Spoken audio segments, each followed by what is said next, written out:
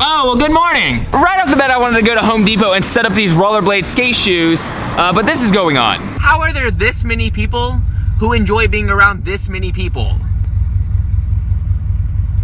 And this right here goes on for miles and miles. And I want to go to a skate shop to finally set up a cruiser board since mine was stolen not too long ago, and I need one, so I need new trucks, wheels, the whole shebang just to get this board set up.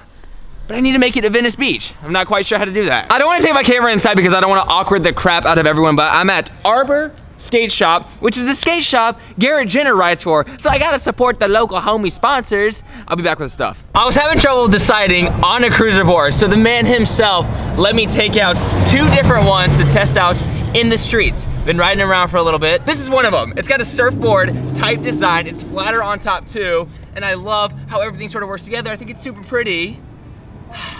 This is really tough. And here's the other one. This one has the clear grit tape on top as well. It's a lot wider. It's more of an old school design, and both of them have these indentions out so that when you turn, you don't get wheel bite and die when the wheels rub against the wood. As you can see, this one has a way bigger nose, so you can actually do tricks on this. So you can take this to skate parks. So you can do kind of the same things that you can do on a normal skateboard. With this one, you can't, but it just looks so cool. But it feels so good to be able to ride on rough concrete again.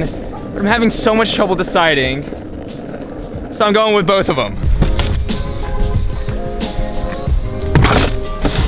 Quick disclaimer, I ride for Revive Skateboards, the best skateboard company on the planet, but they specialize in popsicle decks for street skateboarding. So that's what I do all my tricks on. That's when I go out street skating or skate parks. I usually just mess with popsicle shaped skateboards, but I needed something different for cruising. I needed bigger wheels. I wanted a different shape, and that's why I went with this skate shop, whatever they had in there. Revive Skateboards is the best, always. Just my cruiser boards just happen not to be Revive boards. We're gonna start off cruising with this one because with skateboard tricks, it's a little limited, but that might serve some purpose on its own. So I'm gonna ride around here and just kind of explore what it's like to go fast and kind of aggressive with a board that I don't fully understand.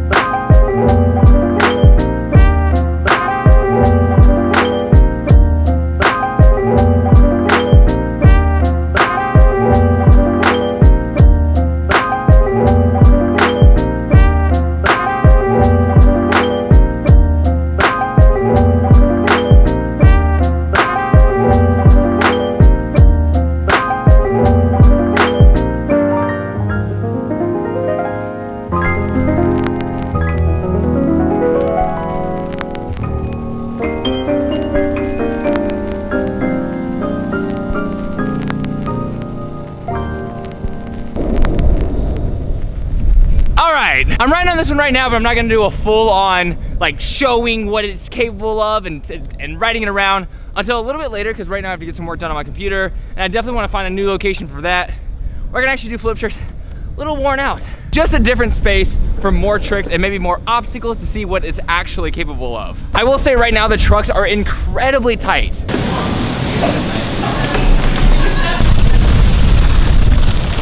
What was about 12 seconds to you was about 3 hours to me. Not 100% sure if you saw the video that I made the other day. It has been really, really hectic. Other than the YouTube itself, which is pretty much a full-time job.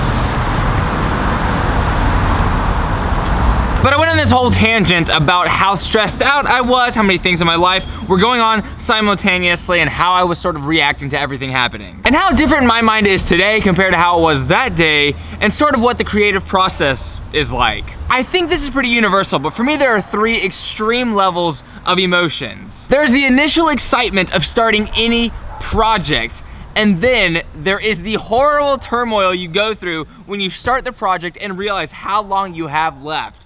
And then there's the excitement that I feel today and the ending excitement of seeing your product about to form into what it is. And then in the same category, I would put the excitement that you feel from the world seeing your final project. Now time to test board number 2. The main difference is that this board has trick capability. So when it comes to all the cruising, you've already seen what both of them are capable of. This one can do all the same cruising the last board can do, but I want to really test out the flip trick capability. It's definitely gonna be a little more difficult than a standard popsicle shaped skateboard because obviously it's a different shape that I'm not used to, and the wheels are a little bit bigger. So the time from this nose hitting the ground compared to a normal skateboard is a little bit longer, so the timing is a little different. All right, bottles on me, long as I'm drinking, never try to ball, fucking y'all thinking, making sure the young money shit is never sinking, about to set it off, and this bitch Jada Pinkett,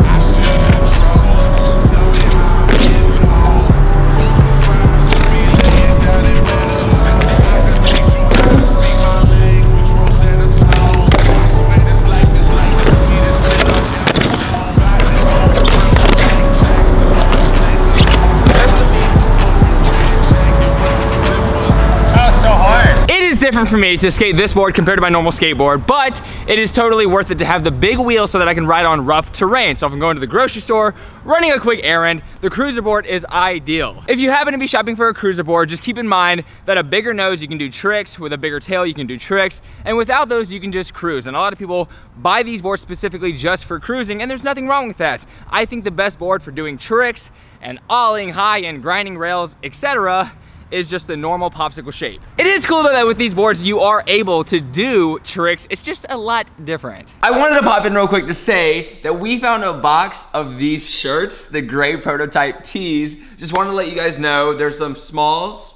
there are some larges and some extra larges, and there's like one medium left. If you guys want the shirt, you can go get that right now. And also the next line, that's what I've been doing all day. When I was talking about it's early, so I'm not really saying words correctly. When I was talking about seeing the end, I was basically talking about the next spring summer line is pretty much designed and sent in. So those are coming soon. I'm really excited about that, but I just wanted to, I was just talking to Josh who works on Progress Daily, and he was like, yeah, we have a box like with some gray shirts in it, so what's up? I'm also working on a new website because that website looks like poop got pooped on. Also wanted to mention this comment I got from Mr. Scorpion 7602. What's up? He says, just want to tell you, John, that I watch all of your videos and enjoy your content. You are a very positive person and a great skater. Keep up the good work, man. Thank you. This is sort of a strange thing, but I've been reacting differently to hate comments lately. I don't get them, I think, as often. I think the more you do YouTube, the easier it is to act genuine or act more like yourself, and I think people can see that. It's very transparent when you're putting on too much of a front and people are like, yo, come on now. But at the same time, I've had friends react very harshly to negativity. I have friends who are online all the time, and sometimes they'll talk to me and be like, yo, like this happened, tripped me out the whole day, I was bothered. I'm just not as insecure about a lot of things as I used to be, so it's kind of hard to really affect me in a negative way with like hate comments. I also understand the psychology behind hating, and I know the difference between criticism and hate, and criticism will affect me more than a hate comment. If someone says something that I know to be true, then yeah, it makes me like, but I know to work on that situation, and overall, I'm thankful. If someone uses words calling names, like if I see an insult on someone's videos and they say, you're a douchebag, stupid, words, etc., then it's hard for me to give them credibility. I see that as their biasy that's clearly personal for them. I just like people who can sit back and assess a situation rather than get emotionally stirred up and react. And on top of these hate comments, there's so many nice comments on all of my friends' videos, especially mine, where literally maybe one negative comment out of 120 positive comments. It doesn't really make sense to look at a hate comment and let that significantly impact you more than any positive comment. One positive comment should automatically trump the negative one, especially when you have 100 positive ones. It's amazing. Anyways, I think I'm gonna randomly share the positive ones because it's just so like, at the end of the day, people like that deserve more recognition. People who put out positive comments in this world, because obviously the world needs as much positivity as possible, or people who are at least empathetic towards actually not towards anything. People who are just empathetic. Back to you, John. Anyways, dudes, I am tired and I'm pretty sure we filmed a lot today. I had such a good time.